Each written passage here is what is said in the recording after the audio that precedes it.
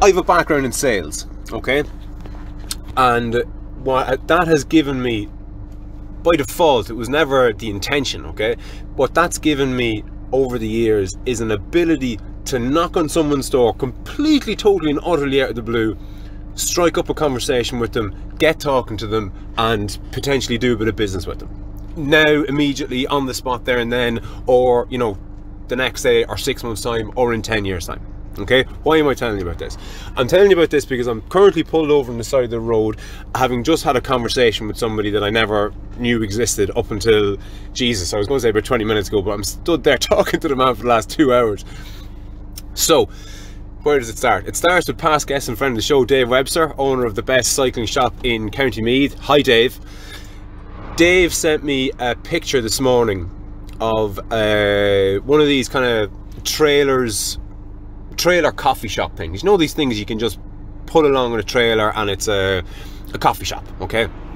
And it was parked outside the NCT Centre in Kells. Okay, so the NCT Centre in Kells is an industrial estate just outside of the town, and like all NCT centres, they're not smart enough to fucking realise you could pop up a coffee shop, because everybody that comes into you has half an hour to kill and they've got nothing to do because it's an industrial estate that has nothing to do in it.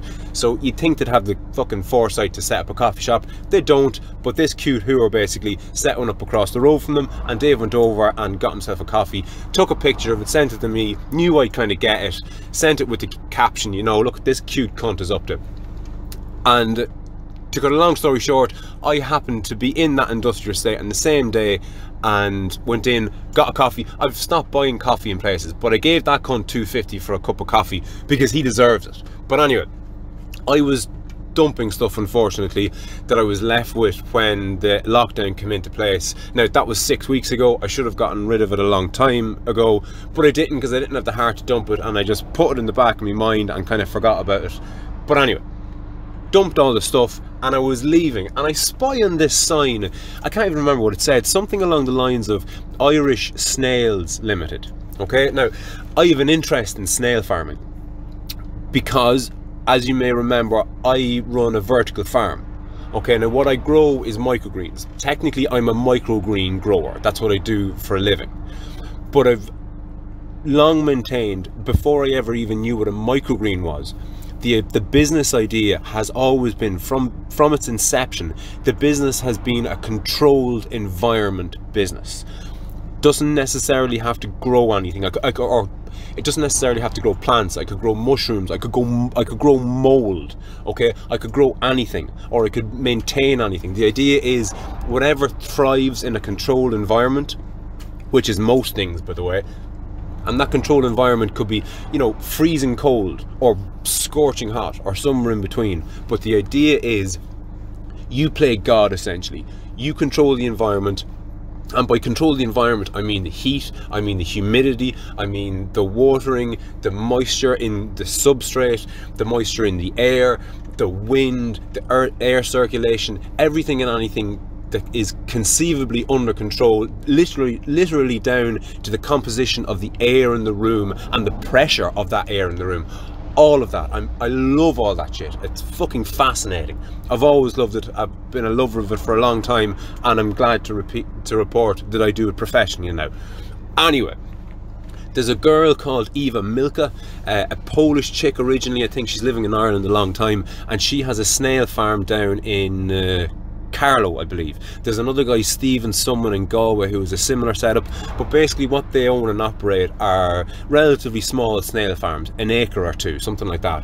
And what they do is they grow snails and they sell them to people who buy snails. Look, I don't know, I think they go to the Paris market or something, because believe it or not, the French eat more snails than the Irish. I think Eva Milka's company is quite cleverly called Gaelic Escargot. I guess escargot is the French word for snails, and Gaelic is obviously Irish, so Irish snails, Gaelic escargot. Anyway, I would have looked up Eva Milka's YouTube channel, or I think her YouTube channel is called Gaelic Escargot, so maybe look it up. But if you do look it up, you'll see it's a bit, what's the term, back gardeny. Okay, that's not a compliment. Now, look, I don't mean to shit on what she does. I say fair play to her. She's making a living off growing snails, which is fucking absolutely class in my book. But anyway, I digress. I've long had an interest in snail farming because I would have looked at what she did and saw it as a little bit backward, a little bit overly labor intensive, and I thought that, like, she would bring stuff in during the winter, and that to me is just, I don't know, there's something about that I don't like. You're not set up right if you're having to bring stuff in out of the cold. Why not have these snails in a perfect environment 24/7, 365? So you can see where the crossover there is between growing microgreens in a controlled environment and growing snails in a controlled environment. So I've long had an interest in snail farming. I thought that I could kind of modernize snail farming, not modernize what your One Eva Milka does, but just basically modernize snail farming generally.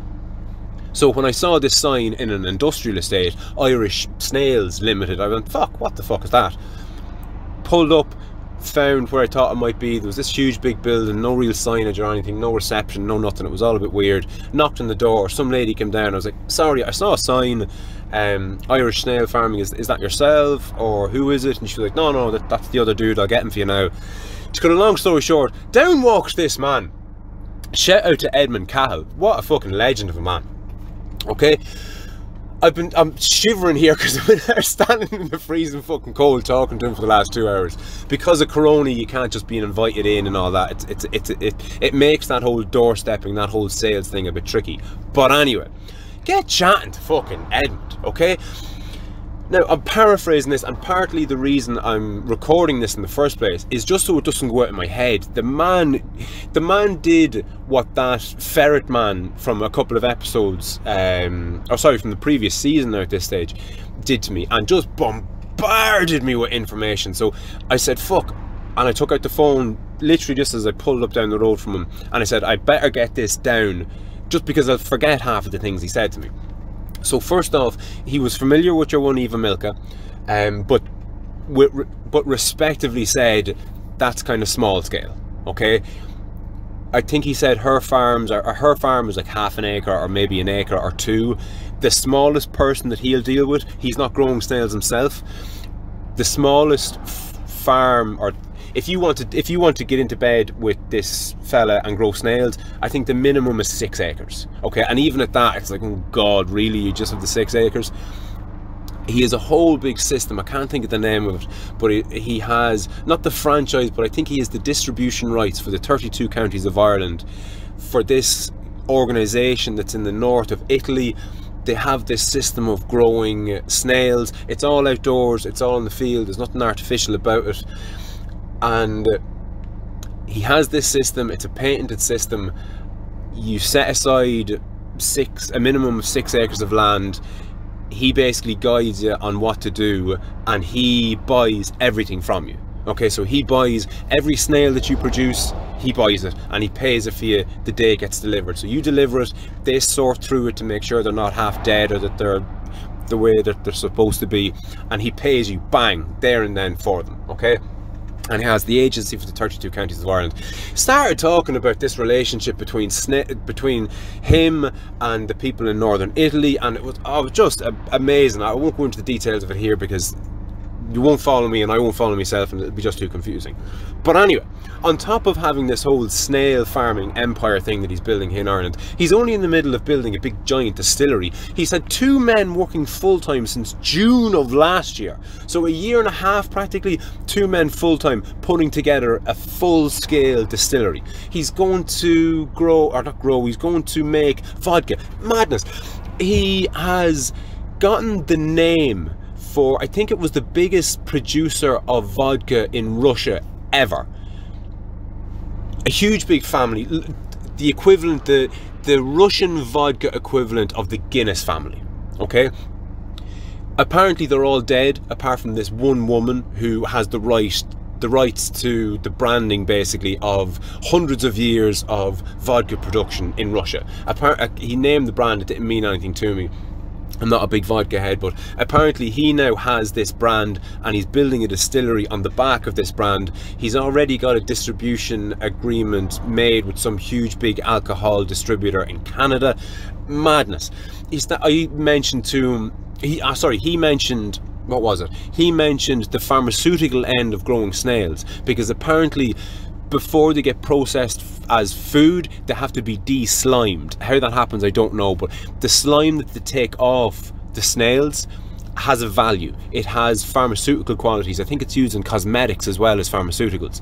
But he started telling me about how he got in bed with all these pharmaceutical companies and these cosmetic companies, and I started talking then about how there was crossover there between what I did, because if I was to grow the right plant, cannabis for example, that would be for pharmaceutical use and cosmetic use, as well as food service and all the rest of it, and recreational use.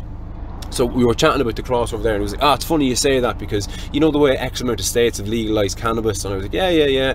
And he goes, they had a massive problem with payments, because not PayPal, well maybe PayPal, but MasterCard and Visa, those companies, I don't think they could legally supply the card machines to these dispensaries, because although the dispensaries are legal in the state, they're not legal federally, they're not legal nationally. So all these not distilleries, all these cannabis dispensaries that have popped up all over the place in the States have to deal in cash, because they can't use these big Visa companies and whatever else, because they're not federally legit, and MasterCard don't want to fucking run afoul of the US government for obvious reasons.